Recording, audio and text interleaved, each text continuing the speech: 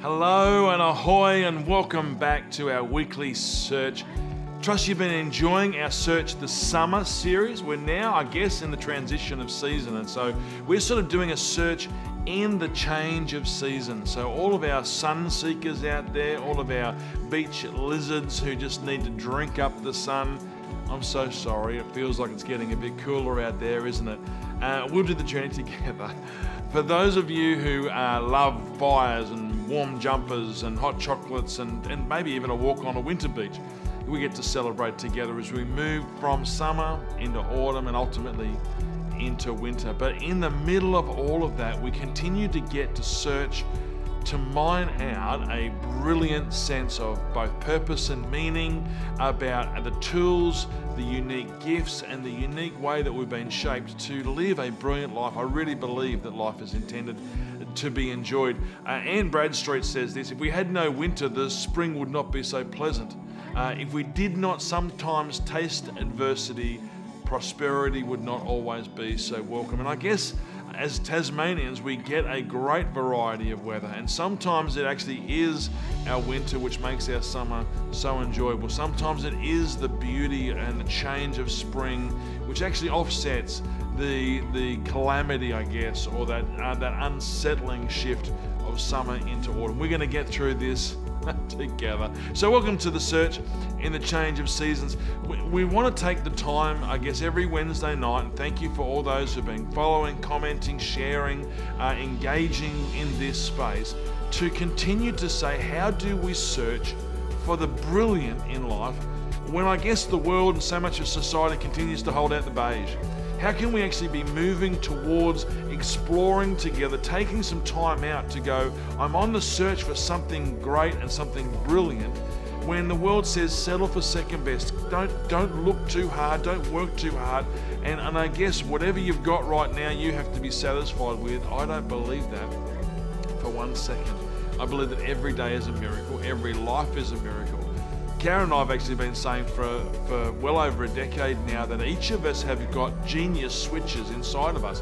Some of us have got 1 or 2, some of us have got 3, 4, even 5 genius switches. We think about some of the greats of life. You may think about Ricky Ponting and a cricket bat. That's a genius switch. You may think about Albert Einstein and his mind. You may think about Beethoven and his gift to craft these concertos and these symphonies even while being deaf. That is a genius switch, and we've all got them. And I guess the opportunity to search for what is that genius switch, and then is it turned on? What an exciting invitation. This search really is in order to find something, not just search for someone. You know, we had that sense of, I searched all afternoon for my wallet. It's actually not about the wallet that we're talking about today. It's actually the application and the willingness to engage with the search. This search actually says that something matters. And that's why I really believe that love came on the search for me. Love came on the search for you, because you matter. You are of great importance. There's something in your life for you to do, and I would love just to be able to say to all of those people who are standing on the edge of a river and you're thirsty, the river is actually saying, hey, come. Those who have got a restless heart that's tossing and turning in your slumber, and you're waking up to something that you know is of importance and purpose. There is something placed inside of you of greatness, and it is waking up for its slumber. I'm saying we are with you on the search. We are excited about what you are going to find, and indeed what you are going to release into the lives of others. There is something brilliant for you, not just beige. I like the concept that life actually isn't mathematical. It's not trying to balance a checkbook or balance a series of columns. Life isn't about balance. It's about bringing something in of beauty. Now, to my accountancy friends, to my mathematical friends, I know that you see beauty in a balanced spreadsheet, and I'm not trying to take away from that, but I am trying to say, we're not trying to say 1 + 1 = 2 within life. Life is not a reflective of a mathematical equation. Life is art. Life is poetry, it is sculpture, it is a painting, and I would like to think that both you are an artwork, you are a masterpiece in its making. You are a masterpiece being shaped and formed, some of it by your past experiences, some of it by your present day circumstances, some of it by the dreams that you have. Let's search that out together and write some of those things down. Find some people you can reflect on it together, and even better yet, take it to God, who is the master craftsman, who is actually writing your life out as a love poem, and ask Him, what are you doing in this life? If my life is a canvas, if my time is a sculpture, what are you making out of it? What are you painting upon me? What are you drawing forth from this life?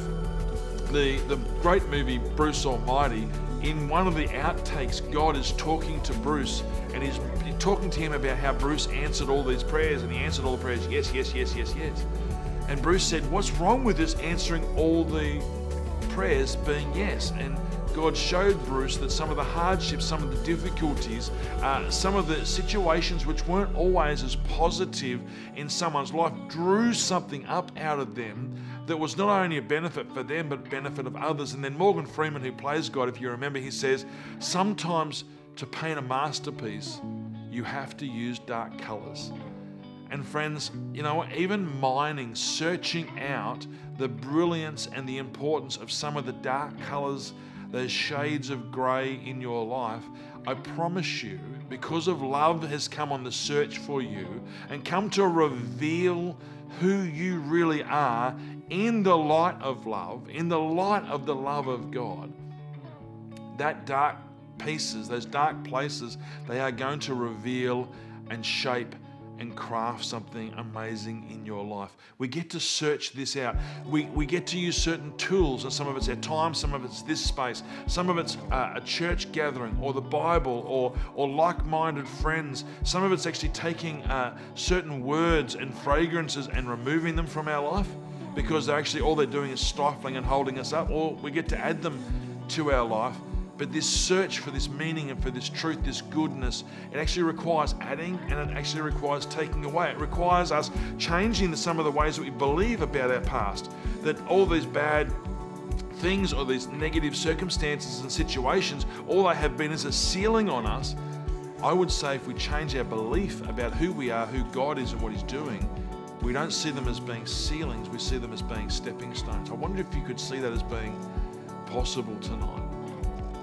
Rick Warren is actually famous for saying it's a fatal mistake to assume that God's goal for your life is material prosperity and popular success. It's a mistake to think that everything that God is doing for us is measured by worldly standards of popularity or success. Abundant life is not defined by that. It has nothing to do with material abundance. The faithfulness of God isn't here to guarantee your success in worldly order or worldly form. It's actually to change you internally so that regardless of what situation or circumstance you are in, you are unchanged because our God is unchanged. And that in fact, all we get to see is love exemplified, love amplified, goodness personified in these situations, sometimes with a few dark colors put in there. So as we come to the end of tonight, and I want to thank you for joining us again. I'm excited about being with you again. Next week, we actually start an Easter series. We're talking about challenging questions in around Easter. So for a couple of weeks, we're going to talk about, well, what is the place of the Easter bunny and eggs within a Christian framework of an Easter celebration? Should I eat or not eat meat in and around Easter? Is a great question we can ask. And then I actually would like to ask, why is Good Friday called good, when realistically it's actually a day of blood and death? We're going to look at those things over the next couple of weeks. I trust you can share that and invite some of your friends into some of those spaces. But as we are finishing up tonight, we're talking about that search for something of great value, something of great meaning, and love came searching for you and found you. I'd love to think that in the comments bar, be really brave, or find us on another format that you can answer these questions. Find your way to 490 South Arm Road, and we can have those conversations on a Sunday morning in some of our small groups. We call them Connect groups, to say, what is it that makes you excited?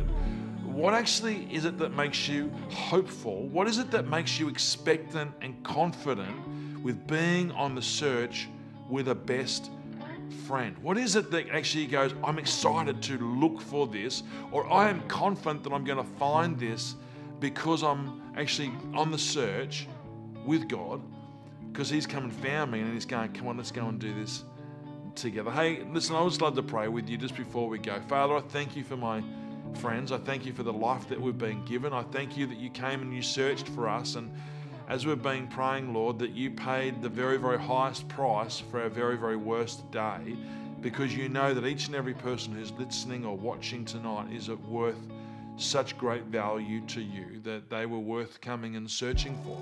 And now that you've found them, now that you've spoken to them, and now that you're in the process of revealing yourself to them, Lord Jesus, you are not going to leave them where they are. You're going to take them the next step on into brilliant and leaving beige way behind. And the way that we see, the way we think about dark colors is going to transform the way we think about the rest of our evening together, our day tomorrow, or indeed the week ahead. Would you bless every single person that's listening to this video with a great sense of confidence and expectation that what they seek for they will find, because that is your glorious and good plan for their life. Thank you, Jesus. You're so kind to us. Hey guys, can't wait to join you next week for our Easter series. God bless you. And as always, would you go and love somebody just as much as you've been loved?